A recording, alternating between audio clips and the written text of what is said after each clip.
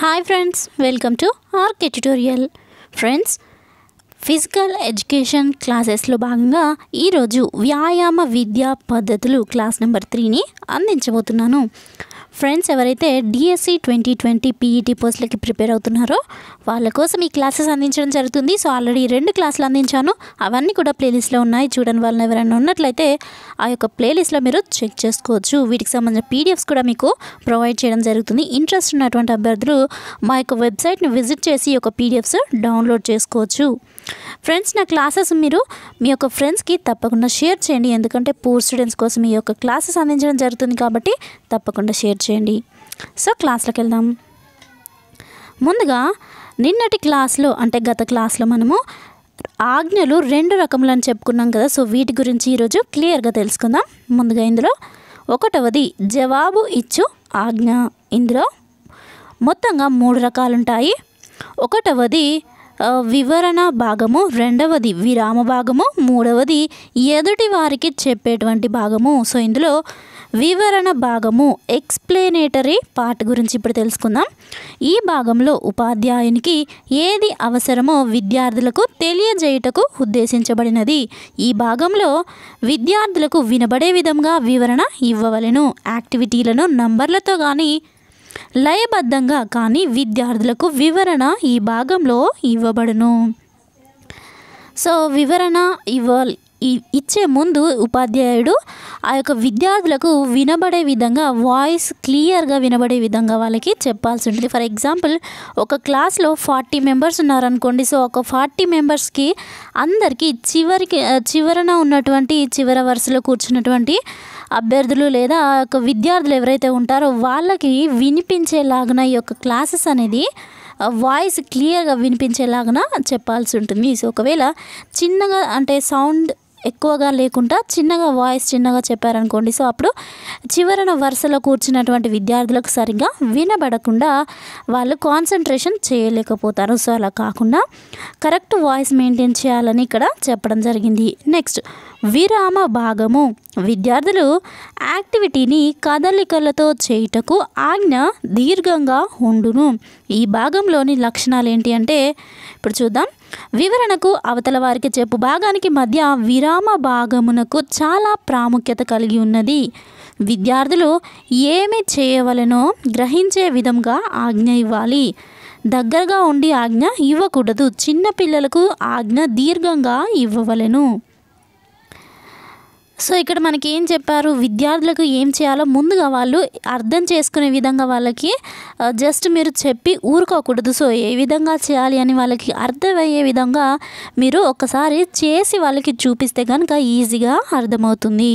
So చిన్న పిల్లలకైతే మరీ సడన్గా అంటే ఒక 2-3 మినిట్స్లో వాళ్ళకి అర్థమైపోవాలి అనేటువంటి ఉద్దేశంతో మనం వాళ్ళకి చెప్పినట్లయితే వాళ్ళ చిన్నపిల్లలు త్వరగా గ్రహించలేరు. కాబట్టి వాళ్ళకి అర్థమయ్యే రీతిలో వాళ్ళు ఏ విధంగా చెప్తే అర్థం చేసుకుంటారో సో అదే విధంగా దీర్ఘంగా అంటే నెమ్మదిగా వాళ్ళకి అర్థమయ్యే రీతిగా చెప్పాలి అని ఇక్కడ ఇవ్వడం జరిగింది.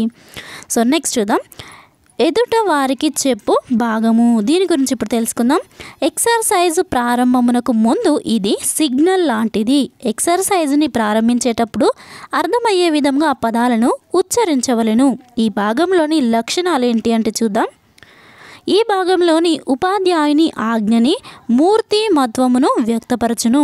ఉపాధ్యాయుని ఆజ్ఞ విసుగు కలిగించకుండా ఉండవలెను. నెక్స్ట్ కంఠధ్వని శబ్దము భిన్నత్వంగా ఉండి ఒక్కోసారి గట్టిగా చిన్నగా చెప్పవలెను. మోటో అంటే ఉద్దేశము ప్రగతి వేగముగా ఉండును. సో ఇక్కడ ఉపాధ్యాయులు ఎవరైతే బోధిస్తూ ఉంటున్నారో వాళ్ళకి ఒకే విధంగా అంటే విద్యార్థులకు ఒకే రకంగా ఎప్పుడూ చెప్తూ ఉంటే వాళ్ళకి విసుగు వస్తుంది. సో కాబట్టి ఒక్కోసారి ఒక్కో విధంగా చెప్తే సో ఎప్పుడు ఇలాగే చెప్తున్నాడు అనేటువంటి భావన వాళ్ళలో ఉండదు. సో ఒక్కో రకంగా ఒక్కోసారి వివిధ రకాలుగా చెప్పినట్లయితే వాళ్ళకి ఇంట్రెస్ట్ అనేది కలుగుతుంది, ఇంకా ఎక్కువగా కాన్సన్ట్రేషన్ వాళ్ళు చేయగలుగుతారు. సో అదే ఇక్కడ చెప్పడం జరిగింది. నెక్స్ట్ ఎక్స్ప్లెనేషన్ అంటే ఎక్స్ప్లెనేషన్లో అబౌట్, టర్న్, పాస్ట్, పాస్ పార్ట్లో అబౌట్ ఉదాహరణకు చెప్తున్నాను. ఎక్స్ప్లెనేషన్ అంటే ఈ యొక్క ఎక్స్ప్లెనేషన్ ఏదైతే ఉంటుందో అంటే వివరణలో అబౌట్ టర్న్ అంటే ఎప్పుడు ఒకే రకంగా చెప్పకుండా కొన్ని వివిధ రకాలుగా చెప్పేటువంటి టర్న్స్ అనేవి తీసుకోవాలి అని ఇక్కడ మీనింగ్.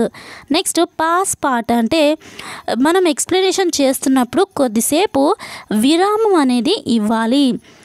అదేవిధంగా ఒక 2 గంటల సేపు క్లాస్ చెప్తున్నాం అనుకోండి, సో వాళ్ళకి ఏమవుతుంది, బోర్ కొట్టినట్టు వాళ్ళు కాన్సన్ట్రేషన్ అనేది చేయలేకపోతారు. సో ఆ విధంగా చేయకుండా మధ్యలో కొంత విరామం అనేది ఇచ్చినట్లయితే వాళ్ళకి నెక్స్ట్ విరామం తర్వాత కంటిన్యూషన్కి ఈజీగా వాళ్ళు కాన్సన్ట్రేషన్ చేయగలిగేటువంటి అవకాశము ఉంటుంది. సో అదే పాస్ పార్ట్ అబౌట్ దాని యొక్క meaning. Next executive turn. So ఇది మనం విద్యార్థులకు ఏదైతే చెప్తున్నామో దాన్ని వాళ్ళు ఎగ్జిక్యూట్ చేసే విధంగా, అంటే విద్యార్థులకు మనం చేయాలి అని చెప్తున్నామో వాళ్ళు కరెక్ట్గా చేయగలిగేలా వాళ్ళని మనం ప్రోత్సహిస్తూ వాళ్ళని మౌల్డ్ చేస్తూ ఉండాలి, అంటే వాళ్ళని తీర్చిదిద్దుతూ ఉండాలి. సో అదే ఎగ్జిక్యూటివ్ టర్న్ యొక్క మీనింగ్. సో నెక్స్ట్ చూద్దాం, లయ ఆజ్ఞ. సో దీనిలో ఎక్సర్సైజ్లను లయబద్ధంగా చేయించబడును, విద్యార్థులు నేర్చుకున్న తర్వాత దీనిని చెప్పబడును. కావున దీనిలో కదలికలను ప్రత్యేకంగా నొక్కి చెప్పబడును. కదలికలు ఒక పొజిషన్ నుండి ఇమరై ఒక పొజిషన్కి వచ్చుటకు మొత్తం టైంని వినియోగించుకొనవచ్చును. సాధారణంగా జర్మనీ జిమ్నాస్టిక్స్ లయ పద్ధతిలో చేయబడును. ఈ లయ ఆజ్ఞని 5 భాగాలుగా వర్గీకరించబడును. అవేంటంటే 1వది explanation, 2వది pass, 3వది executive, 4వది rhythmic counting, 5వది halt. So ఇంతకుముందు చెప్పాను కదా ఎక్స్ప్లెనేషన్, పాస్, ఎగ్జిక్యూటివ్ అనేది. సో ఇందులో ఇంకొక 2 యాడ్ అయ్యాయి, అవి rhythmic counting, halt.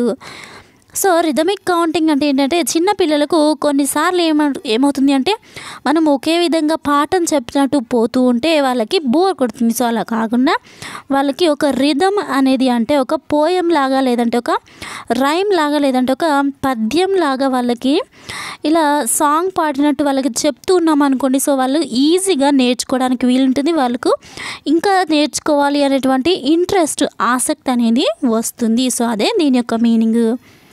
Next halt. So halt అంటే వాళ్ళు నేర్చుకున్న దాన్ని వాళ్ళ చేత ప్రాక్టీస్ చేస్తూ మనము వాళ్ళకి ఎగ్జిక్యూట్ కరెక్ట్గా చేస్తున్నారా లేదా అనేది టెస్ట్ చేయాల్సి ఉంటుంది. So next whistle ఉపయోగించుట. వ్యాయామ ఉపాధ్యాయునికి విజిల్ అదనపు సాధనము. కొంతమంది ఉపాధ్యాయులు ఎక్కువగా, కొంతమంది తక్కువగా విజిల్ను ఉపయోగించుదురు. సాధారణంగా యాక్టివిటీని ప్రారంభం కన్నా యాక్టివిటీని నిలుపుటకు విజిల్ను ఉపయోగిస్తారు. సో అంటే విజిల్ని ఎందుకు ఉపయోగించాలి అంటే విద్యార్థులు మనం ఒక ఎక్సర్సైజ్ వాళ్ళని చేస్తున్నప్పుడు వాళ్ళు కరెక్ట్గా చేయడానికి ఇది సూచనగా ఈ యొక్క విజిల్ని ఉపయోగించడం జరుగుతుంది. ఫర్ ఎగ్జాంపుల్ ఒక ఎక్సర్సైజ్ మనము ఇలా చేతులు చాపి చేయించాలి అనుకోండి, సో వాళ్ళని ముందుగా స్టాండర్డైజెస్ అటెండెన్స్ అని చెప్తాం కదా. సో ఈ విధంగా అటెన్షన్ స్టాండర్డైజ్ అని చెప్తాం కదా. సో ఇలా చెప్పినప్పుడు ఒక రూపం నుంచి, అంటే లేదా ఒక ఎక్సర్సైజ్ నుంచి ఇంకొక ఎక్సర్సైజ్కి మారేటప్పుడు, ఫర్ ఎగ్జాంపుల్ ఇలా నిటారుగా ఉన్నటువంటి వ్యక్తి ఇలా చేతులు చాపి నిల్చునేటువంటి క్రమంలోకి మారాలి అంటే, సో ఇలా నిటారుగా నిల్చున్నటువంటి వ్యక్తి పొజిషన్ నుండి చేతులు చాచి నిలబడేటువంటి పొజిషన్కి మారాలి అనుకున్నప్పుడు ఈ గ్యాప్లో ఈ యొక్క విజిల్ని ఉపయోగించాలి. సో ఆ విధంగా ఉపయోగించినప్పుడు ఓహో మేము ఈ ఎక్సర్సైజ్ని లేదా ఈ యొక్క పొజిషన్ని మార్చాలి, ఈ విధంగా ఈ విజిల్ వచ్చింది కాబట్టి ఈ విధంగా నిలబడాలి అనేటువంటి గ్రహింపు వాళ్ళలో వస్తుంది. సో విజిల్ని ఈ రకంగా ఉపయోగించుకోవచ్చు. లేదంటే ఒకవేళ ఎవరైనా ఎక్సర్సైజెస్ కరెక్ట్గా చేయలేదనుకోండి, సో వాళ్ళకి విజిల్ ఇస్తే ఏంటంటే కొంత అప్రమత్తం అయ్యేటువంటి అవకాశం ఉంటుందంటే భయపడి ఓసారి చూస్తున్నాడు, విజిల్ వేస్తున్నాడు, మేము కరెక్ట్గా చేయాలి అనేటువంటి భయం అనేది వాళ్ళలో కలుగుతుంది. సో విజిల్ని దీనికి ఇలా కూడా ఉపయోగించుకోవచ్చును. సో అదే ఇక్కడ చెప్పడం జరిగింది. నెక్స్ట్ ప్రగతి. ఫిజికల్ ఎడ్యుకేషన్ ప్రోగ్రామ్ యొక్క ప్రగతికి వారాలు, నెలలు, సంవత్సరము పట్టవచ్చును. ప్రగతి సూత్రంలో రెండు ప్రేరణలు ఉన్నవి. మొదటి సూత్రము ప్రోగ్రామ్ను సమర్థవంతంగా విశ్లేషించుట, రెండవది బోధనా సూత్రములు. వీటి ద్వారా విద్యా సంస్థల్లో వ్యాయామ విద్యా కార్యక్రమాల ఫలితాలు, వాటిలోని మార్పులను తెలుసుకొనవచ్చును. సో ఇక్కడ వ్యాయామ విద్య అనేది కొందరికి ఈ యొక్క వ్యాయామం చేస్తుంటే కొందరికి కాళ్ళు నొప్పులు రావడం కానీ, లేదంటే చేతులు పట్టేయడం కానీ, సో నడుము నొప్పి రావడం కానీ ఇలాంటివి కలుగుతాయి. సో ఇలా వాళ్ళకి ఒకేసారిగా వ్యాయామం చేయడం కానీ, ఎక్సర్సైజెస్ చేయడం కానీ వాళ్ళకి త్వరగా అలవాటవు కొందరు విద్యార్థులకి. సో అలాంటి విద్యార్థులకు కొన్ని వారాలు పట్టవచ్చు, లేదా కొన్ని సంవత్సరాలు కూడా పట్టవచ్చు అని చెప్పడం జరుగుతుంది. సో అలాంటి వాళ్ళకి మనము కేర్ ఎక్కువగా తీసుకొని వాళ్ళకి ఈజీగా ఉండేటువంటి విధంగా ప్రాక్టీస్ చేయించాలి. సో అదే ఇక్కడ చెప్పడం జరిగింది. నెక్స్ట్ తరగతి నిర్వహణ సూత్రములు. ఉపాధ్యాయుడు పాఠ్యాంశంను బోధించటంలో సామర్థ్యము, పరిపక్వత కలిగి ఉండవలెను. సో మనం చెప్పేదాని గురించి మనకు ముందుగా కొంత తెలిసి ఉండాలి. అది ఏంటి, ఎలా చెప్పాలి, దాని గురించి వాళ్ళని ఏ విధంగా యాక్టివిటీ చేయించాలి అనేటువంటి ఒక ప్లాన్ అనేది మనకి ముందుగానే ఉండాలి. నెక్స్ట్ విద్యార్థుల వయస్సు సామర్థ్యములను బట్టి క్రీడలను, వ్యాయామ కార్యకలాపములను నిర్వహించవలెను. సో ఫర్ ఎగ్జాంపుల్ ఇప్పుడు చూడండి, ఒక క్లాసు 7th క్లాస్ ఉందనుకోండి, 7th క్లాస్ స్టూడెంట్స్ అలాగే 2nd క్లాస్ స్టూడెంట్స్ ఇద్దరు ఒకే రకంగా ఉండరు కదా. సో వీళ్ళకి వయస్సు వ్యత్యాసం అనేది ఉంటుంది. అలాగే వాళ్ళ యొక్క మెంటల్ కండిషన్ అనేది వేరుగా ఉంటుంది. సో మానసిక పరిస్థితి, శారీరక పరిస్థితి 7th క్లాస్ స్టూడెంట్స్కి అలాగే 2nd క్లాస్ స్టూడెంట్స్కి వేరువేరుగా ఉంటుంది. కాబట్టి ఏ స్టూడెంట్స్కి ఎలాంటి ఎక్సర్సైజెస్ ఇస్తే వాళ్ళు ప్రాపర్గా చేయగలుగుతారు అని మనము ఒక ప్లానింగ్తో వాళ్ళని ఎక్సర్సైజెస్ చేయించాలి. ఫర్ ఎగ్జాంపుల్ ఇప్పుడు 7th క్లాస్ స్టూడెంట్స్ని తీసుకోండి, వాళ్ళకి ఇలా హై జంప్ చేయండి, లేదా సంథింగ్ ఇంత హైట్ వరకు మీరు జంప్ చేయండి అంటే కొంతవరకు ఈజీగానే చేయగలుగుతారు.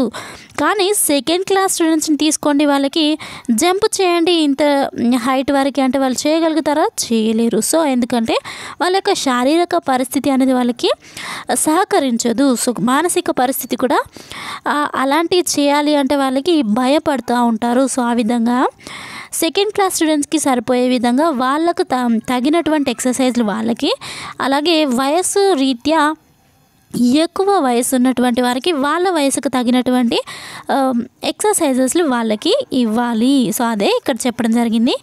నెక్స్ట్ ఉపాధ్యాయుడు విద్యార్థులు సమయం యొక్క ప్రాముఖ్యతను గుర్తించవలెను. సో ఇక్కడ సమయాన్ని పాటించాలి అని ప్రతి క్లాస్లో నేను చెప్తూనే వస్తున్నాను. సో మనము ఏదైతే పాఠాన్ని విద్యార్థులకు బోధిస్తున్నామో సో దాన్ని మరీ ఎక్కువసేపు బోధించకూడదు, అలాని ఫాస్ట్గా తక్కువ టైంలో కూడా బోధించకూడదు. వాళ్ళకి అర్థమయ్యే రీతిలో కరెక్ట్గా ఎంత టైంలో ముగించాలో అంతే టైంలో అర్థమయ్యే విధంగా చెప్తూ టైం అనేది పాటించాలి. నెక్స్ట్ విద్యార్థుల అభిప్రాయములను ఉపాధ్యాయుడు తీసుకొనవలెను. విద్యార్థులతో అనవసరపు సంభాషణలు ఉపాధ్యాయులు చేయరాదు. విద్యార్థులను అనవసరపు మాటలతో ఉపాధ్యాయుడు వారి హృదయాన్ని గాయపరచకూడదు.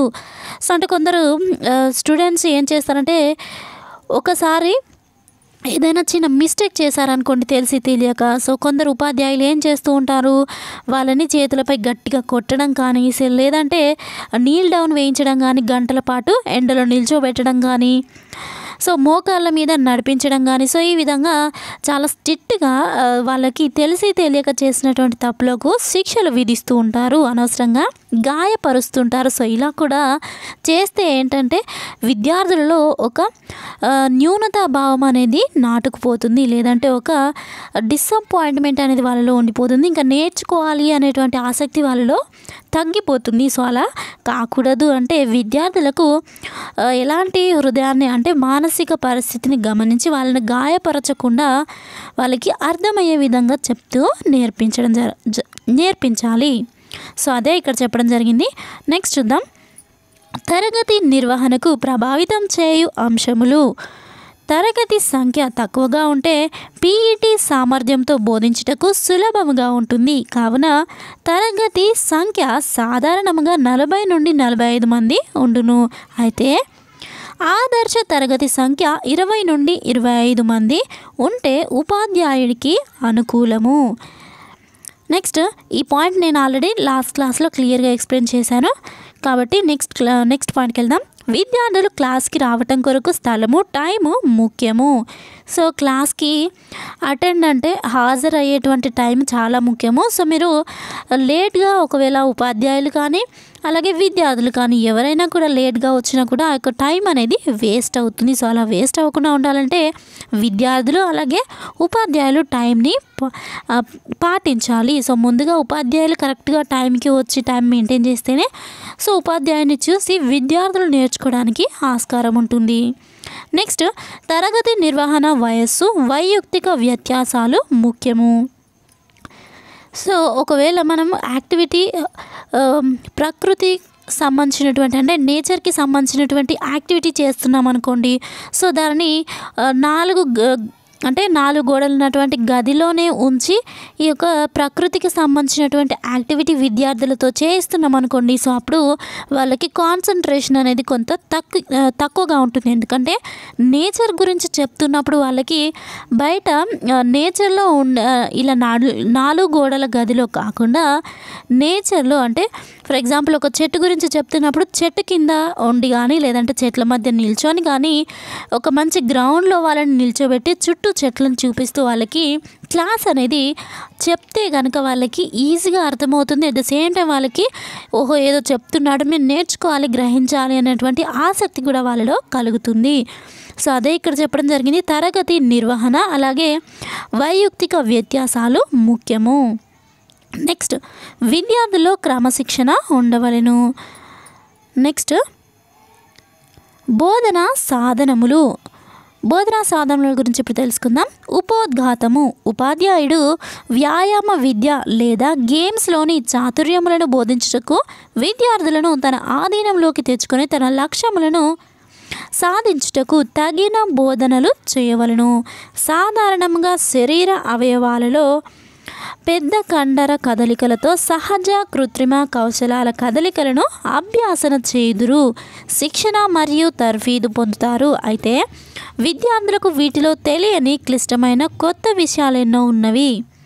శిక్షకుడు లేదా ఉపాధ్యాయుడు అన్ని అంశాలను ప్రదర్శించి బోధించలేడు మరియు అన్ని అంశాలను తన చాకచక్యాలను ప్రదర్శించి వివిధ బోధనా పద్ధతుల ద్వారా పరికరాలు లేకుండా విద్యార్థులకు అర్థమయ్యేలాగా బోధించలేడు.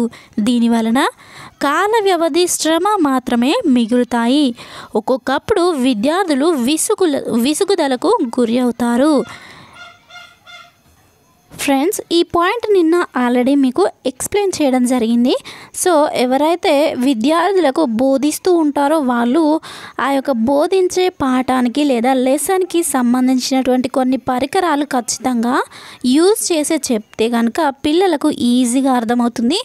సో ఈ యొక్క పరికరం ఇలా ఉంటుంది, దీని గురించి చెప్తున్నాడు కాబట్టి ఆ యొక్క పరికరాన్ని చూసినప్పుడల్లా మీరు చెప్పినటువంటి పాఠము లేదా ఆ యొక్క విషయాన్ని గురించి ఈజీగా వాళ్ళు గుర్తు తెచ్చుకొని మెమరైజ్ చేసుకోవడానికి వీలుంటుంది, వాళ్ళకి ఈజీగా అర్థమవుతుంది. సో అదే ఇక్కడ చెప్పడం జరిగింది. నెక్స్ట్ చూద్దాం. పై సమస్యలను పరిష్కరించుటకు బోధనా పరికరాలను ఉపయోగించవలెను. వాటిని శ్రవణ, దృశ్య సాధన అంటే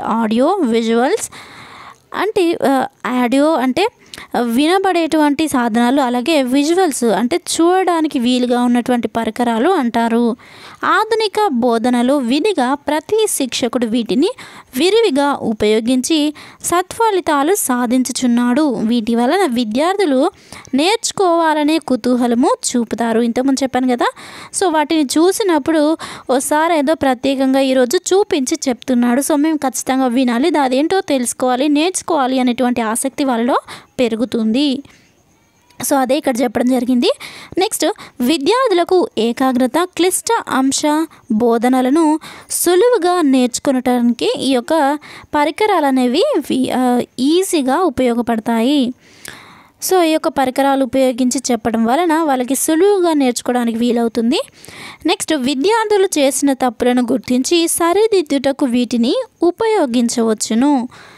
సో ఒకవేళ మీరు ఏదైనా క్వశ్చన్ అడిగినప్పుడు పిల్లలు ఏదైనా తప్పు సమాధానం చెప్పారనుకోండి, సో అప్పుడు నేను ఆ రోజు ఈ క్వశ్చన్ అడిగాను కదా, సో నువ్వు తప్పుగా సమాధానం చెప్పావు, ఇప్పుడు చూడు దీనికి ఇది నువ్వు చెప్పినటువంటి సమాధానం కరెక్ట్ అని ఆ యొక్క పరికరాన్ని చూపించి మీరు ఒకసారి అడిగినటువంటి ప్రశ్నకు సమాధానాన్ని వాళ్ళకి కనుక తిరిగి ఈ విధంగా గుర్తు చేసి చెప్పినట్లయితే వాళ్ళకి ఎప్పటికీ లైఫ్ లాంగ్ అది గుర్తుండిపోతుంది. ఎందుకంటే ఆ యొక్క పరికరం అనేది వాళ్ళ కళ్ళతోటి చూస్తూ వాళ్ళ చెవులతోటి వింటూ మీరు చెప్పినటువంటి విషయాన్ని వాళ్ళు గ్రహిస్తున్నారు. కాబట్టి మీరు ఏదైతే వాళ్ళకి వాళ్ళు చేసినటువంటి తప్పుని సరిదిద్ది వాళ్ళకి ఎక్స్ప్లెయిన్ చేస్తారో అప్పుడు అది వాళ్ళకి ఎప్పటికీ గుర్తుండిపోతుంది. సో అదే ఇక్కడ చెప్పడం జరిగింది.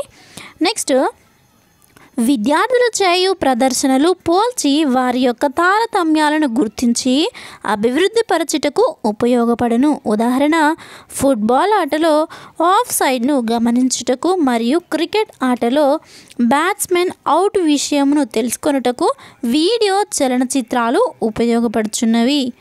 క్లిష్టతరమైన కౌశలాలను, చాతుర్యములను, నవీన పద్ధతులను వాడటం పలుమార్లు చూచి గ్రహించుటకును ప్రపంచ స్థాయి కొత్త పోకడలను గ్రహించుటకు వీడియో టేప్లు వినియోగించుచున్నారు. క్రీడాకారులు ప్రదర్శనాన్ని టేపు చేసి తమ తప్పులను గుర్తించి సరిదిద్దుకొనుటకు ఈ ఉపకరణములు ఉపయోగపడుచున్నవి. సో కొందరికి ఏంటంటే కొన్ని స్కూళ్ళలో ఏం చేస్తారు, వీడియో క్లాసెస్ అనేవి చెప్పడం జరుగుతుంది. అంటే ఒక టీవీ లాంటిది పెట్టి లేదంటే ఒక తెర లాంటిది పెట్టి వాళ్ళకి ఎక్స్ప్లెయిన్ చేస్తూ అంటే వీడియో క్లాసెస్ అంటారు కదా, సో అలా చెప్తూ ఉంటే వాళ్ళకి విజువలైజేషన్ క్లియర్గా ఉండటం వలన అది చూసింది వాళ్ళకి ఎప్పుడు గుర్తుంటుంది, మీరు చెప్పింది కూడా ఓహో ఇది ఇలా ఉంటుందన్నమాట అనేటి విషయాన్ని వాళ్ళు గ్రహించగలుగుతారు. సో అదే ఇక్కడ చెప్పడం జరిగింది. నెక్స్ట్, బోధనా సాధనములు అనగా పరికరములను ఉపయోగించి బోధించుటను బోధనా సాధనములు అని అంటారు. ఉపాధ్యాయుడు పరికరములతో బోధిస్తే విద్యార్థులు తొందరగా నేర్చుకుంటారు. ఉదాహరణ, ఫుట్బాల్ ఫీల్డ్ని బొమ్మతో చూపించి 2 టీంలలోనే 22 మంది క్రీడాకారులు ఎక్కడెక్కడ నిలిచిందో సులభంగా తెలియజేయవచ్చును. కావున 3 రకములుగా వర్గీకరించబడును. ఇది community curricular activities, next audio visual AIDS. So ఈ యొక్క కమ్యూనిటీ ద్వారా కంటే కరిక్యులర్ యాక్టివిటీస్ కంటే ఆడియో విజువల్ ఎయిడ్స్ ద్వారా వాళ్ళకి ఈజీగా అర్థమవ్వడానికి వీలుంటుంది. సో ఇందులో ఫస్ట్ వన్ ప్రజల గురించి ఇప్పుడు తెలుసుకుందాం. ప్రాజెక్టులు, బ్రిడ్జీలు, sports meet, zoo, museum, garden, స్టూడియోలు మొదలగు వాటిని విహారయాత్రల ద్వారా ప్రజలకు, విద్యార్థులకు చూపించవచ్చును. నెక్స్ట్, విద్యా సంస్థ బయట నిర్వహించు యాక్టివిటీలు. ఇవి ఎన్సిసి, స్కౌట్, క్రీడా పండుగలు, బహిర్గత పోటీలు మొదలగు వాటిని విద్యా సంస్థల బయట నిర్వహించబడును. వినుటకు, చూచుటకు పరికరములు. ఇవి 3 రకములుగా విభజించబడును.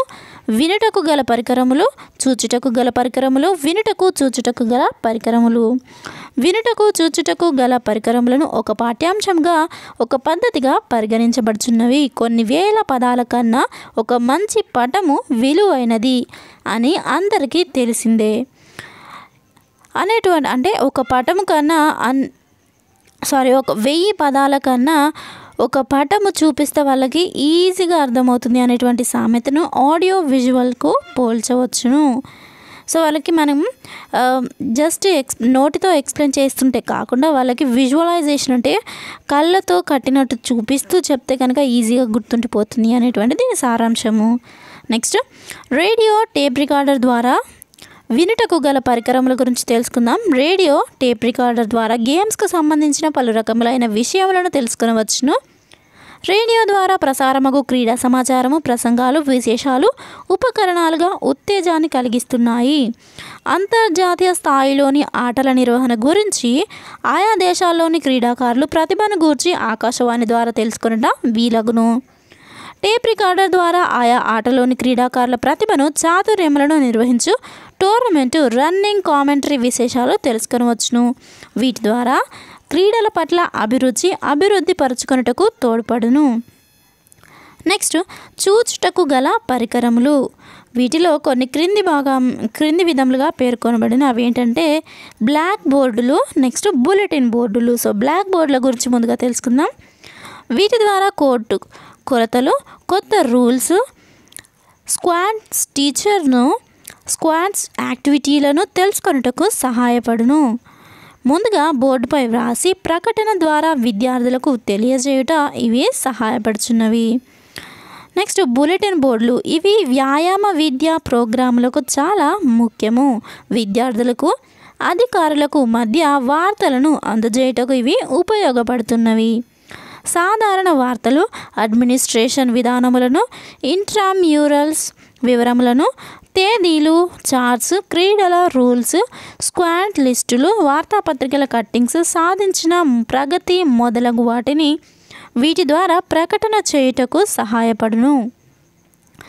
ఈ బోర్డ్స్ని ప్రతి విద్యార్థికి అందుబాటులో విద్యా సంస్థ ప్రధాన ద్వారము దగ్గర ఏర్పాటు చేయవలెను. ఈ బోర్డ్స్ ఏర్పాటు చేసేటప్పుడు ఇవి ఆకర్షణీయంగా ఉండవలెను. సో అప్పుడు ఆకర్షణీయంగా ఉంటే మాత్రమే విద్యార్థులు ఇది ఆకర్షణీయంగా ఉంది కదా అనేసి అది ఏంటో అని తెలుసుకోవడానికైనా, అది ఏంటో తెలియని వాళ్ళు కూడా దాన్ని ఆకర్షితులై దాన్ని తెలుసుకోవడానికి వీలుంటుంది.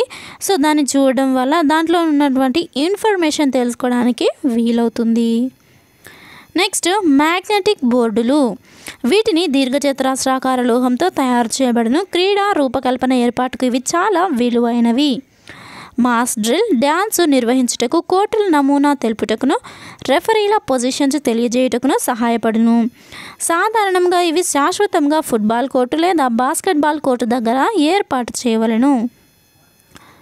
పటములు ప్రతి వ్యాయామ ఉపాధ్యాయుడు స్పోర్ట్స్కి సంబంధించినటువంటి పటములను సేకరించవలెను. మ్యాగజైన్స్, వార్తాపత్రికల నుండి పటములను సేకరించవచ్చును. వీటిని సులభంగా సంపాదించవచ్చును. ఈ పటముల ద్వారా విద్యార్థులకు అర్థమయ్యే విధంగా సులభంగా బోధించవచ్చును. ఉదాహరణ, ఫుట్బాల్, క్రికెట్ క్రీడాకారుల పొజిషన్స్ చూపించుటకు ఈ యొక్క పటాలు అనేవి సహాయపడతాయి. నెక్స్ట్ గ్రాఫిక్ మార్గాలు అంటే ఇవి కూడా పటముల వలె ఉపయోగపడును. కార్టూన్స్, మ్యాప్స్, బొమ్మలు, డ్రాయింగ్ ద్వారా ఉపాధ్యాయుడు విద్యార్థులకు అర్థవంతముగా సులభముగా బోధించవచ్చును. నెక్స్ట్ మోడల్స్ అండ్ నమూనాలు. వీటి ద్వారా జిమ్నాజియానికి సంబంధించినటువంటి పరికరముల ఉపయోగమును గూర్చి, వివిధ కోర్టులను గూర్చి విద్యార్థులకు అర్థమయ్యేటట్లు బోధించుటకు మోడల్స్ సహాయపడుతున్నవి. ఆట వస్తువులను, వివిధ కోర్టులను గూర్చి విద్యార్థులకు అర్థమయ్యేటట్లు బోధించుటకు మోడల్స్ సహాయపడుతున్నవి. ఆట వస్తువులను కొనుటకు నమూనాలు ఉపయోగపడును. వ్యాయామ విద్యా బోధనకు చాలా మార్గములను చూపుటకు ఇవి దోహదపడును. నెక్స్ట్ సినిమా బొమ్మల మార్గాలు. ఫిల్మ్ స్లైడ్స్, ఇతర స్లైడ్స్ ద్వారా సినిమా బొమ్మలతో బోధనకు సహాయపడుచున్నవి. నెక్స్ట్ నమోదు. వ్యాయామ విద్యా ప్రోగ్రాంలు మంచి లైబ్రరీలో రికార్డింగ్ చేసి బోధించుటకు సహాయపడును. నెక్స్ట్ స్లైడ్స్ 30 mm ఉండాలి. పరిమాణంలో నలుపు రంగుతో కూడిన నెగటివ్స్ చేసుకొని బొమ్మల రూపంలో విద్యార్థులకు వివరించవచ్చును.